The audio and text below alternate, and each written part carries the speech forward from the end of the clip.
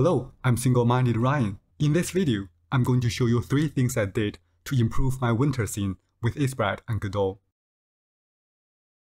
This effect is essential for the winter scene, and it's very easy to achieve with the GPU Particles 2D node. First, let's create a GPU Particles 2D node. Let's create a new particle process material. Set amount to 200. Set the emission shape to box.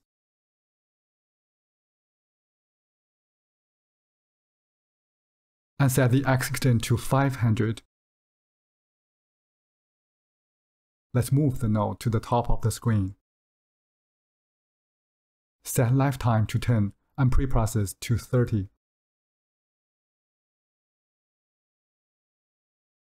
Next, let's set scale max to 4, so the flakes are different in size. We also want some flakes to be transparent. We can do it by adding a gradient map to color initial ramp.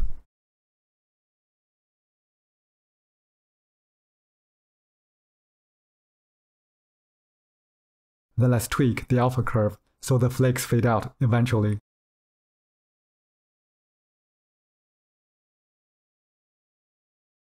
Let's set the x value of gravity to 45 so the particles flow to the right.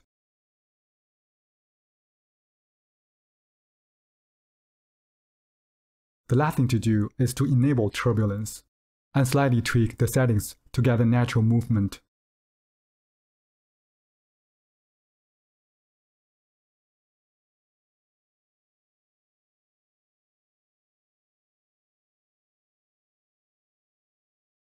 Alright, we're all done here. By the way, the wind trail effect and the swaying tree shader are from my other videos. I'll leave the links in the comment in case you are interested.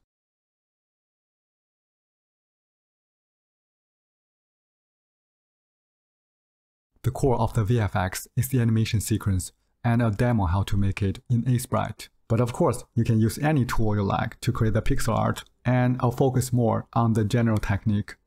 Before we get started, I want to briefly mention that I had just finished my new 2D Godot course.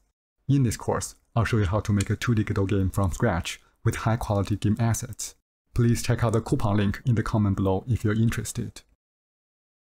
First, I'll draw the contour of the fire. Just keep in mind that the shape should follow the upward spiral movement, and the end frame to link to the start frame to make the animation loop.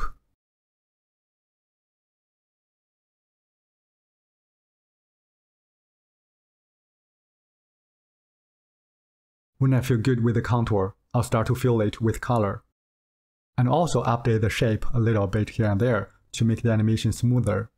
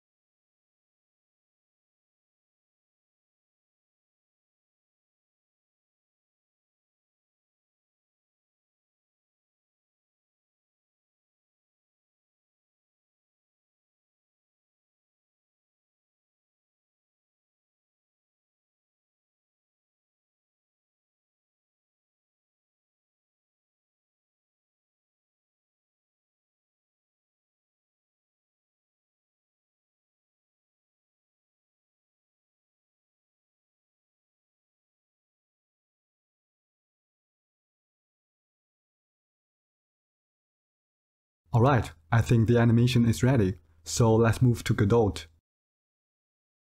Let's add an animation sprite 2D node and set up the animation. Let's set the frame rate to 12 and enable the autoplay on load option.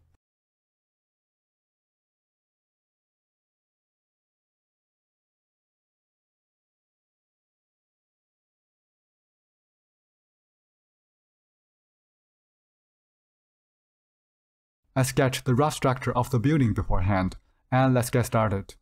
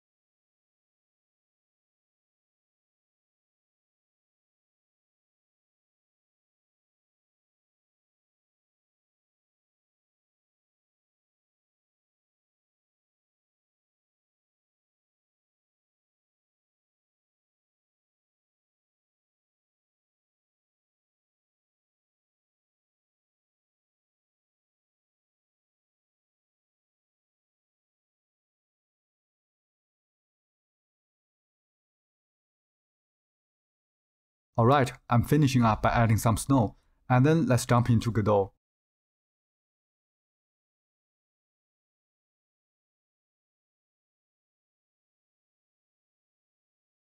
I'll drag in the snow particles I created before, and then use the point line 2D node to light up the building.